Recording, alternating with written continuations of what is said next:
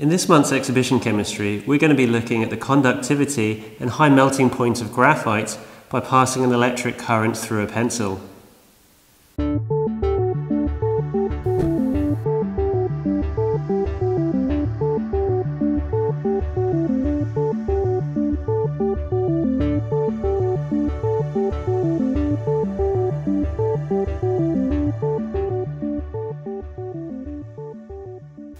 Once students have a firm grasp of the structure and bonding in molecular structures, the next port of call is often to look at the allotropes of carbon. In this demonstration, we're going to see both its surprising conductivity and its high melting point demonstrated. You'll need to wear eye protection and work in a fume cupboard.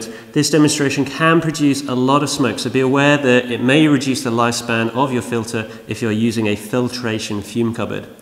I've set up a series circuit with the pencil connected in some clamps and an ammeter, and there's a voltmeter across the pencil. The clamps are not in contact with either the pencil or the crocodile clip to prevent the cork from getting too hot.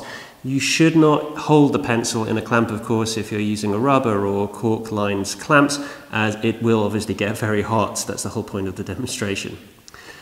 I have here a standard school power supply which is rated to 25 volts. For this demonstration you're going to need somewhere around the range of 15 to 17 volts, and I've got an ammeter and a voltmeter. Both of those are rated to 20 amps and 20 volts.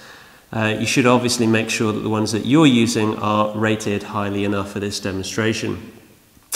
As this is very much a non-standard demonstration, it's unlikely to be covered by your model risk assessment, so you should contact an organisation such as CLEAPS to obtain a special risk assessment as is appropriate for your institution.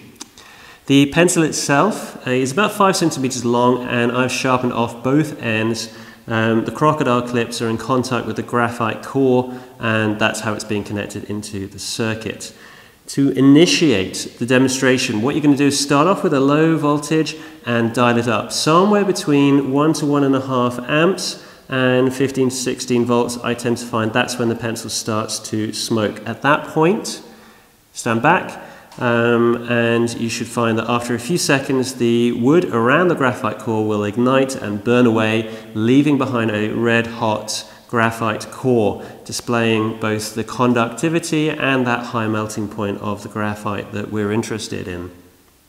If you search on YouTube for a video on melting Buckminster fullerene, it's probable that you're going to find something where you see a single molecule of Buckminster fullerene like this being heated from 0 Kelvin up to somewhere around, I think, like 4,000 or 5,000 Kelvin.